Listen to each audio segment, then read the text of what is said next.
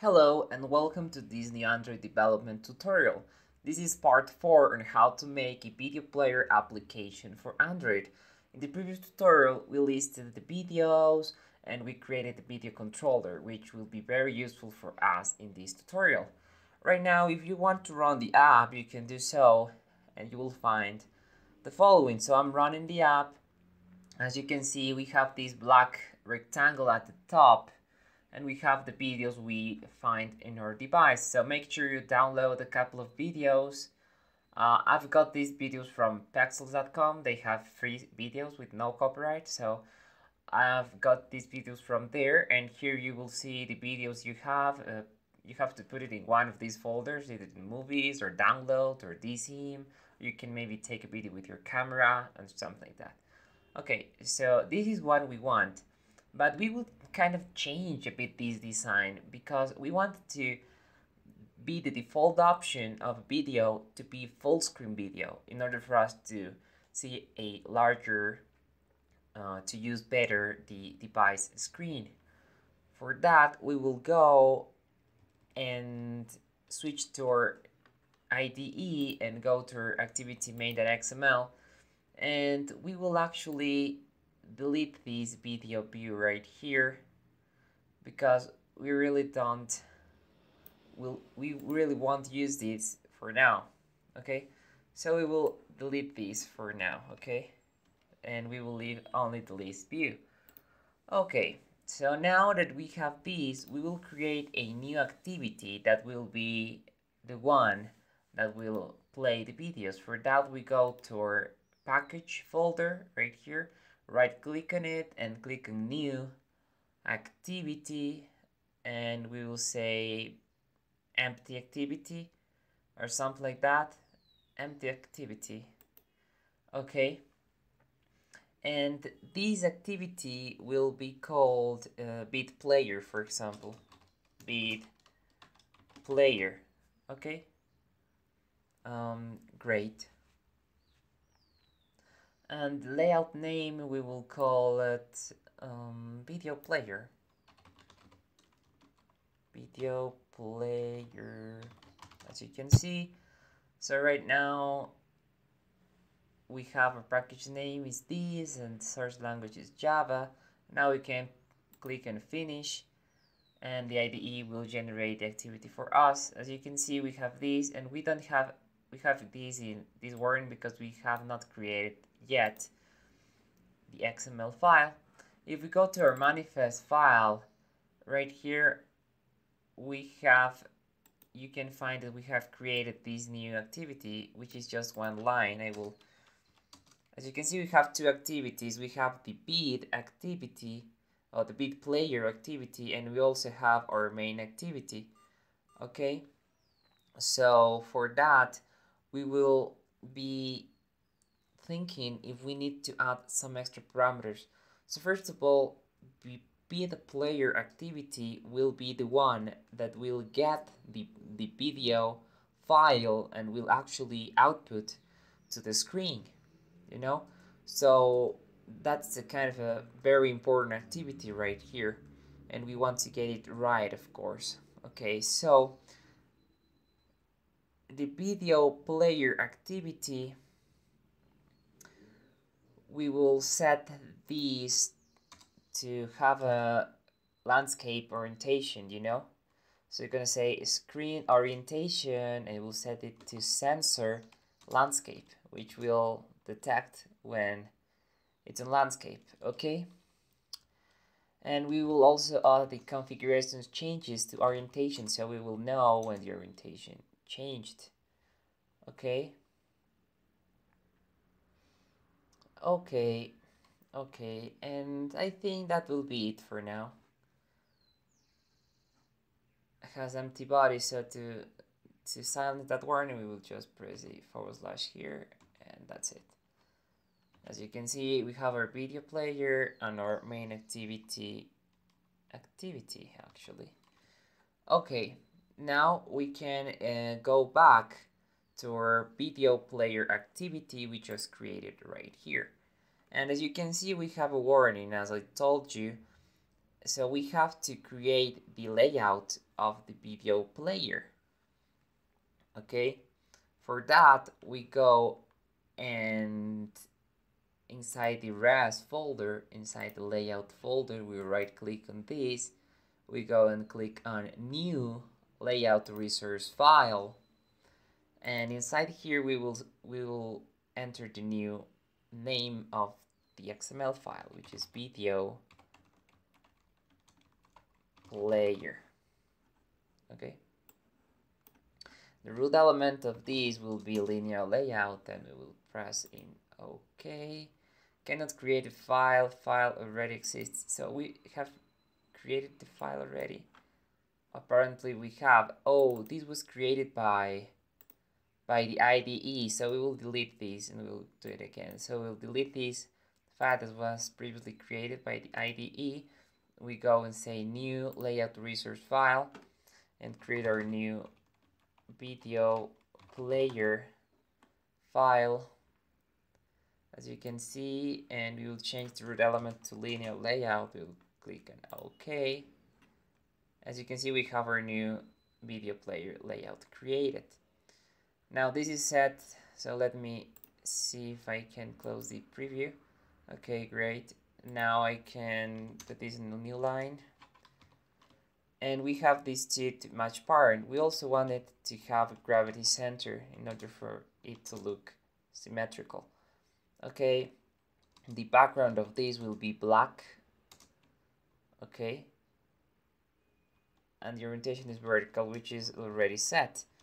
Okay, inside these we will create our video view. So here is where the video view will be created. So video view, the width will be match parent, the height will be wrap content.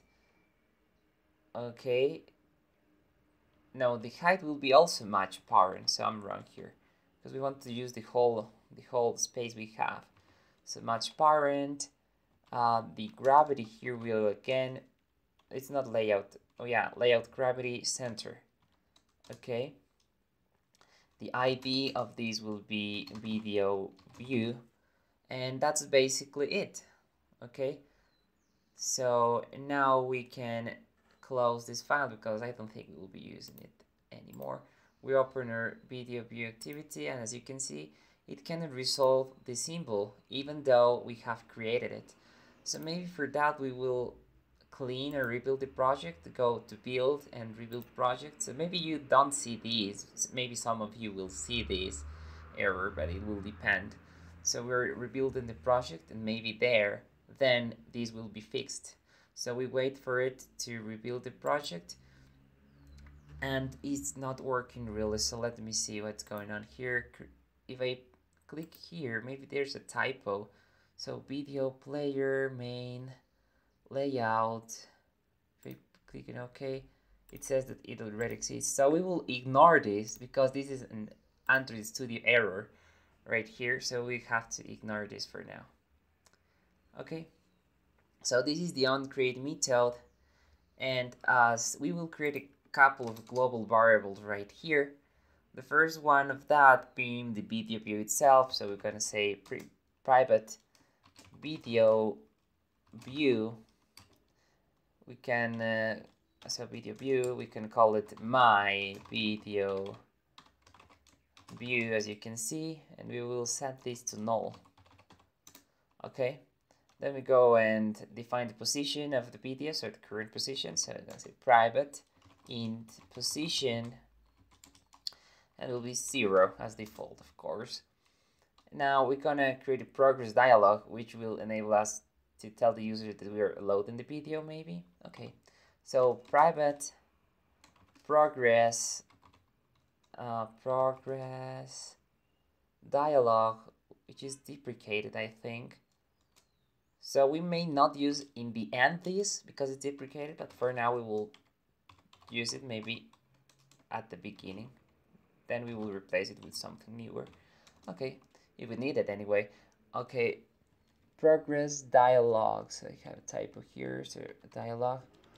Okay, and we'll have to also create our brand new class, which is video controller. So you can say private video controller, and we will call these media controls. Oops, controls, media controls, as you can see. Okay, so now we're gonna create our media player, which will enable us to actually get the actions from media controller, which is private media player and player. We will set also these to null. Of course, don't forget to import all of these, as you can see. And now we have created our global variables. So after we do this, we set the content view. We'll go and say check if media controls is equal to null. We will initialize the media controls. For that, we're going to say media controls is set to new video controller, and we'll pass the context, which is with player.this, as you can see right there. Okay, so that's our media controls. Now after these, we will initialize the video view. Okay, for that, we're going to say my video view will be set to find view by ID, r.id.video_view, as you can see. And right here, you're going to say my video view dot set, or yeah, set keep screen on, because we want to keep the screen on while we're playing the video. We'll set it to true. Okay, great. Now we are about to create a progress dialog, but we may not need this, you know. So we may not need this progress dialog, so it was deprecated anyway, so we'll just delete this. Okay, so that's progress dialog. We deleted and we skip that for now, and we will right now open a try block. So you can say try, we open bracket, and here we're gonna say my video view dot set media controller, and we'll pass media controls right here. So we're setting our brand new media controller, and we'll also get the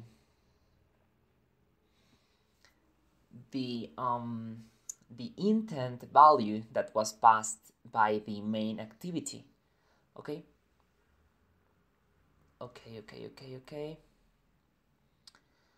Okay. So let me see what can we do here differently. So we're gonna say a string intent info, and we will set this to get intent dot get string extra, and we say video activity intent. So the same we imported previously, so we have to import these. So we go here and type import com.example dot main activity, was that?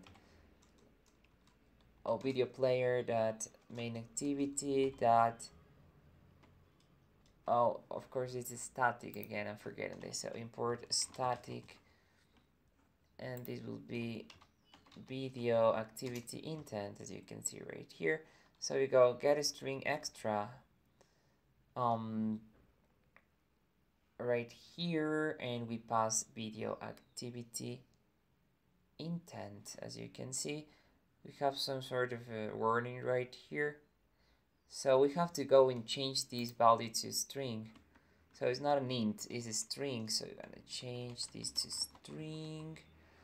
And video activity intent, we're gonna say video, for example, or something like that. Okay, and now we can see that the warning is gone. So get string extra, as you can see right there. And now we're gonna get if we have to restore some value or not. Okay, For that, we're gonna access our shared preferences, which is in a way in which we can save stuff or information for later use, even if the app is closed. For that, we're gonna say final shared preferences, and we call it SP, and we're gonna say preference manager,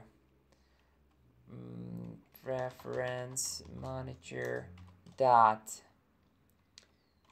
get default shared preferences, as you can see. So get default shared preferences, and you're gonna get application context. In this way, we accessing application wide shared preferences, which is great. Now we will add a button later that will enable us to continue watching a video that we left previously, okay? Even if we close the app, as I told you in the previous tutorial. So you're gonna say if intent info that equals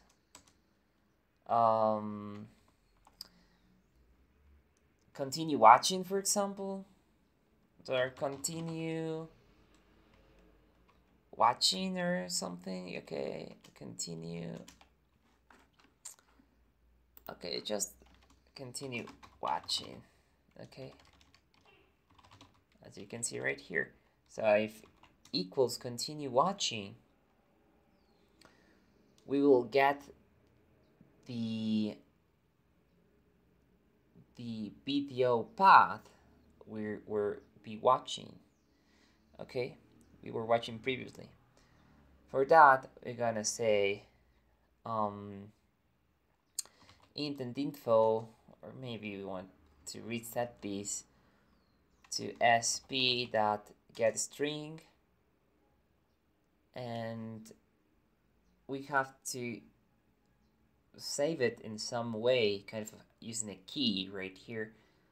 For example, saved video. Okay, and default value will be, of course, null. Okay,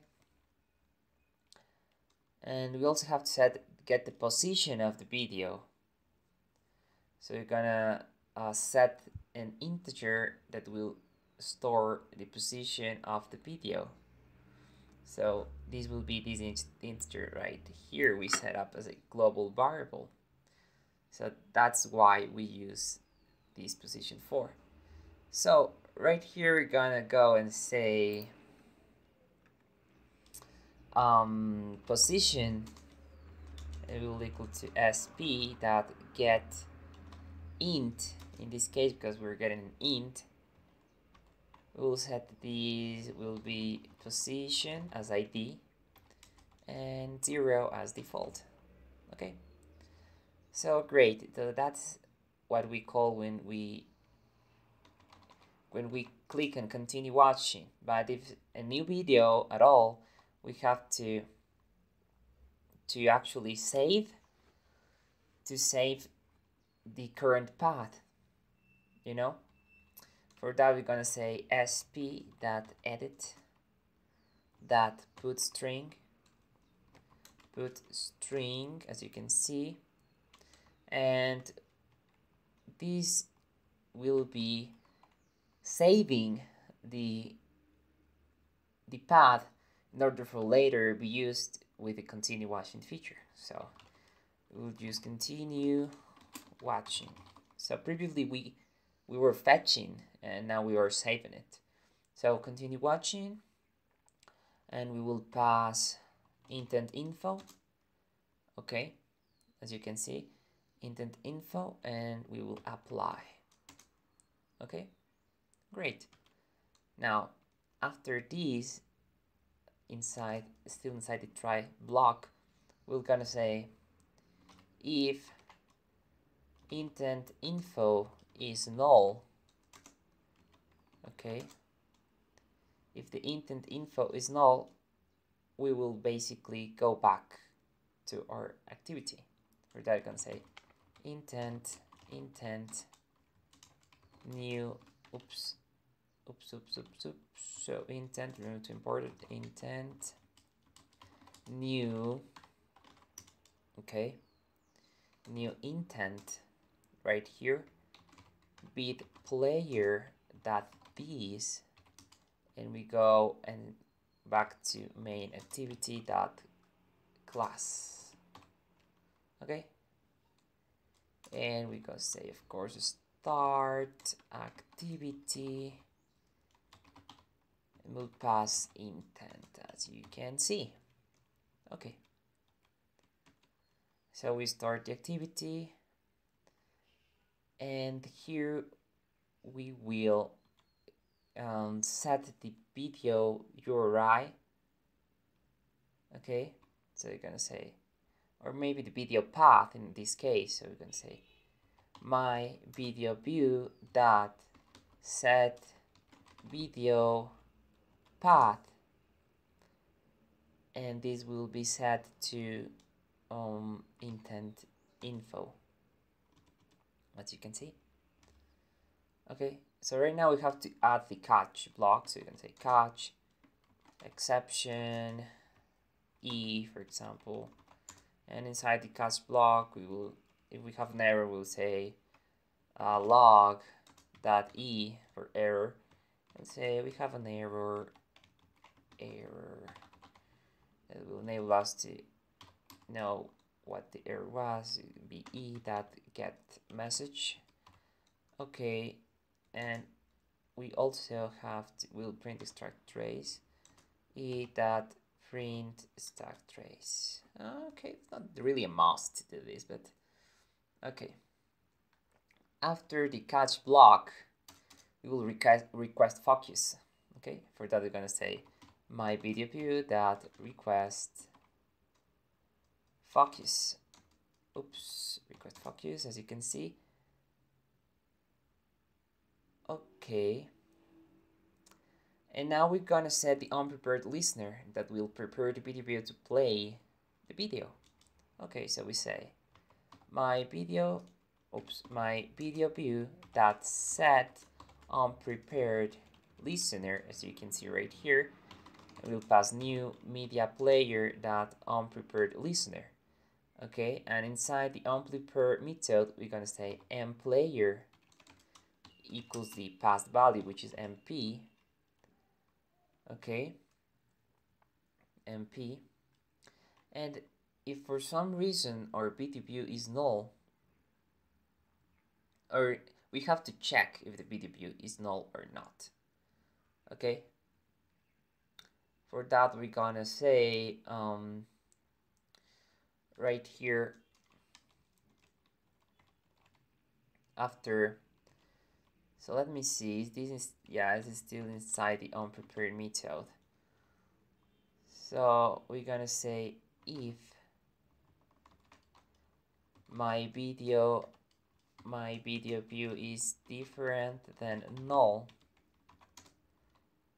and you're gonna say my video view dot seek to position. So we're restoring or setting for the first time the position.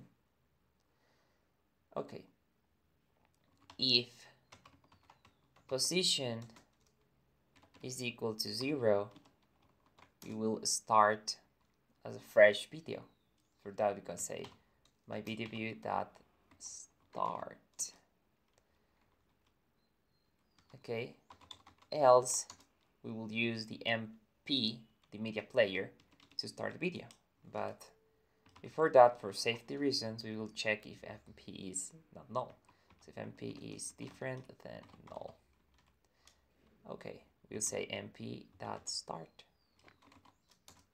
Okay, so the first one is when the video is in the fresh state, and the second one is when the video is just paused and we are just starting from the position we were in previously. And after we do this, we want a full screen mode, you know? So we will call a method that will enter the full screen mode.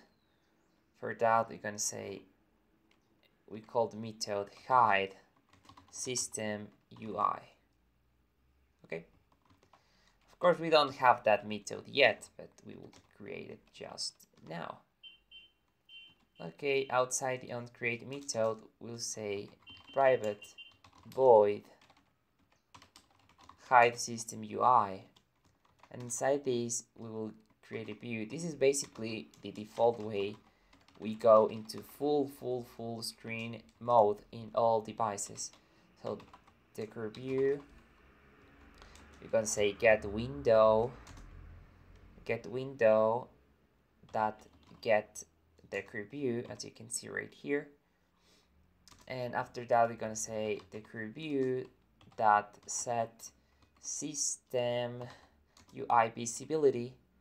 Okay, and we're gonna pass a couple of flags. So you can say the first one being view system UI flag full screen. Okay, then we're gonna enter, oops, what did I just did? Okay, and then we will enter an or right here. Let me see what's going on here. Okay, we don't need these here. We want to enter or view system UI flag hide navigation. Also view that system UI, so system UI layout full screen. Okay, also we'll pass view that system UI flag immersive sticky, which will hide the bars automatically. Okay, we can delete it again. Created this for error, and we can also add, so we have flag full screen, we can also hide navigation. Okay, UI flag hide navigation and layout hide navigation. So we go view that system system UI flag hide. Okay. We are okay, flag layout hide navigation. So flag layout hide navigation, as you can see. And I think this will be it for this method. We have 5 right here. Maybe we want to add one more, like layout stable, to make sure it shows okay. So we're gonna go and say after this one, view that system UI layout stable. Okay, layout stable, layout full screen.